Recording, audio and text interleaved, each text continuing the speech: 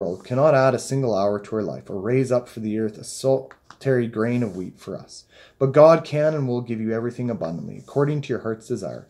Anyone who despises this and tosses it to wind is unworthy to hear a single word of God.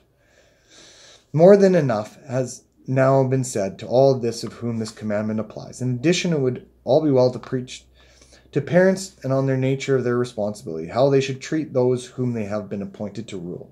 Although their responsibility is not explicitly presented in the Ten Commandments, it is certainly treated in detail in many other passages of Scripture. God even intended it to be included precisely in the commandments in which he speaks of father and mother. For he does not want scoundrels or tyrants in their office or authority, nor does he assign them this honor, that is, power and right to govern, so that they may receive homage. Instead, they should keep in mind that they owe obedience to God, and that above all they should earnestly and faithfully discharge the duties of their office, not only to provide for the material support of their children, servants, and subjects, but especially to bring them up in the praise and honor of God. Therefore, do not imagine that the parental office is a matter of your pleasure and whim. It is a strict command and injunction of God who holds you accountable for it. But once again, the real trouble is that no one perceives or pays attention to this.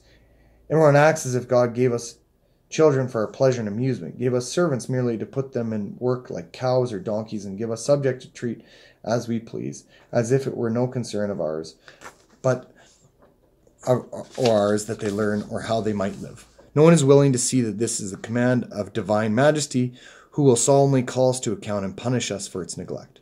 Nor is it recognized how very necessary it is to devote serious attention to the young. For if we want capable and qualified people for both the civil and spiritual realms, we must spare no effort, time, and expense in teaching and educating our children to serve God in the world. We must not think of an amassing money and property for them. God can provide for them and make them rich without our help, as indeed he does daily. But he has given us children and entrusted to us precisely so that we might raise and govern them according to his will. Otherwise, God would have no need of fathers and mothers. Therefore, let all people know that it is their chief duty, at the risk of losing divine grace, first to bring up the children in fear and knowledge of God, and then, if they are so gifted, also to have them engage in formal study and learn so that they might be of service wherever they are needed. If this were done, God would also bless richly and give us grace so that people might be trained and would be credited to the nation and its people. We would also have good, capable citizens, virtuous women who, as good managers of the household, would faithfully raise up children and servants. Think what deadly harm you do when you are negligent and fail to bring up children to be useful and godly. You bring upon yourself sin and wrath, thus earning hell by the way you have reared your own children, no matter how holy and upright you may be otherwise. Because this commandment is neglected, God also terribly punishes the world. Hence, there is no longer any discipline, government, or peace. We all complain about the situation, but we fail to see that it is our own fault. We have unruly and disobedient subjects because of how we train them. This is enough to serve as a warning. A more extensive explanation will be awaited at another time. So, here ends our reading. That was a very long explanation of the fourth commandment, but I think it's important that we realize that we have in four ways to do this.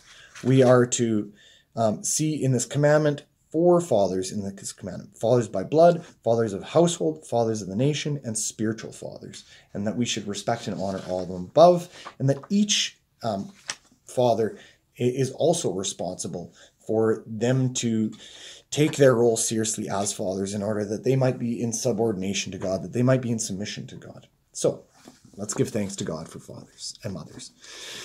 Let us pray. Dear Heavenly God, we thank you this day. We thank you for our fathers and our mothers, for the goodness that they have given to us. God, we just thank you. Their roles have been given to you in order for us to, as fathers and mothers, to care for our children in such a way that as those who are fathers and mothers, those who are fathers of households, those who are fathers and mothers in authority over us in the civil realm, and those who are spiritual fathers and mothers. God, we just pray that we might take these roles seriously, that we would always look to you for guidance, that you would guide us in what to do with our children. And God, we just thank you. We thank you for those who've taken on this role. We thank you that they might be a blessing to the world and that they might acquire this blessing that God has given them, that they might have long life. And that means that they might live in such a way that you might bless them in such a way that they might receive those blessings that come with a long life, even if it is a short life. Thank you, God, for all you've given us and all that you are. In Jesus' name we pray. Amen. Thank you for joining me today.